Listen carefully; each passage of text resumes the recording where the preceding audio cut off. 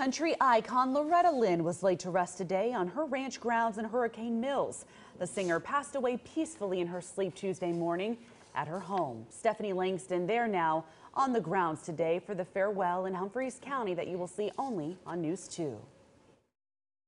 Well, it was as though the wildlife here on the grounds stood still. A peaceful moment as Loretta was transported from the mansion to the family cemetery, and a monumental moment that some fans were able to witness.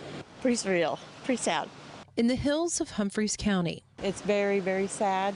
Down a winding road on the public grounds of Loretta's famed ranch. I never thought I'd be here for this. Never expected it.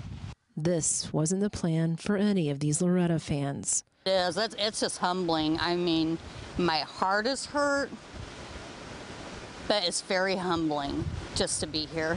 Yes, very surreal. These sisters from Indiana planned their trip months ago. They grew up on Loretta's music. We were poor, but we had love. Inspired by the story of a coal miner's daughter. I just thought that was wonderful that someone could come from the hills or whatever, and then they became so famous, and she loved her fans, and they all loved her. Today, that love illustrated in a memorial outside of the mansion gates, where fans have left support for Loretta's mourning family. I know how our hearts feel. I can only imagine how her family feels. Loretta's family at peace, knowing the Queen is now home in heaven with plans for a public service to come. Reporting from Hurricane Mills, Stephanie Langston, News 2.